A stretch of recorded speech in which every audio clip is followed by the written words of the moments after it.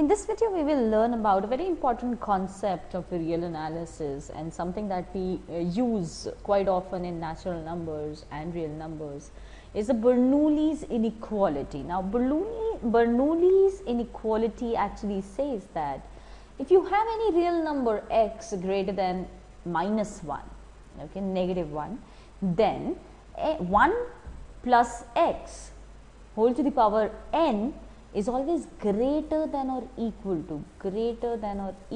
to 1 plus nx for any n belonging to the set of natural numbers. So, you have two things in hand. You have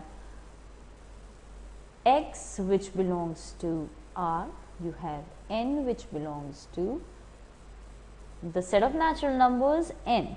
So, this is a proof. We will try to prove it using induction. Proof using induction. Let's see how we do it. Okay. So, induction, what is the first step that we should do? Induction done for the natural number n, induction with respect to n. So, the first step is that we check the statement for n equals to 1. So, let us check the statement for n equals to 1. So, if I have 1 plus x and x is any real number greater than minus 1, 1 plus x will be greater than or equal to 1 plus x. Do we agree on that? Do we agree on that? Yes. Okay. So, this is true. This is true. So, for n equals to 1, the statement is true. Now, second, we will assume that suppose the inequality holds true for n, okay, for n, then what will we do? What is our task? Then we need to prove it for n plus 1, okay.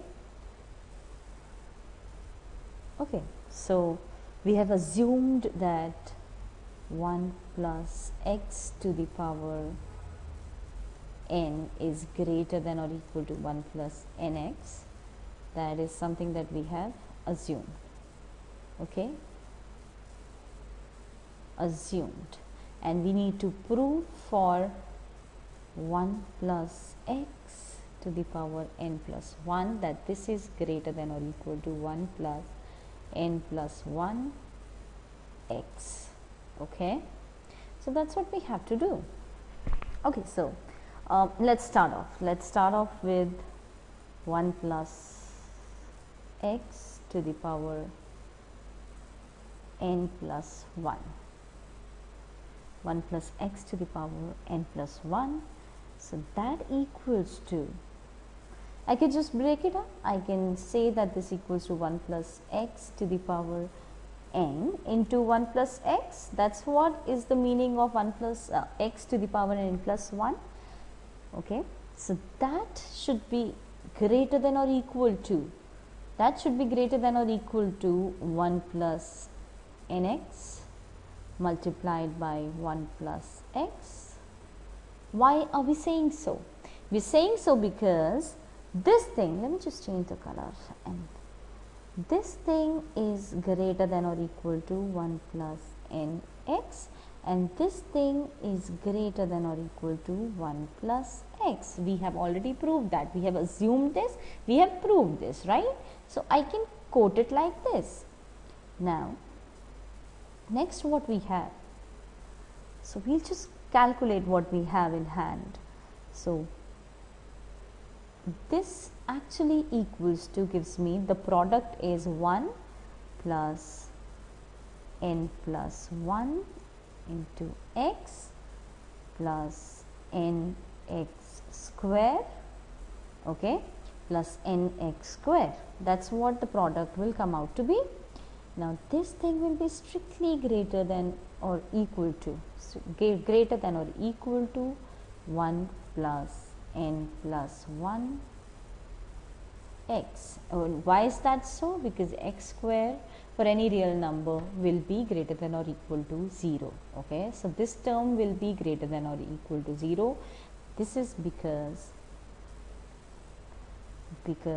n is greater than 0 and x square is greater than 0, and therefore nx square will be always greater than 0.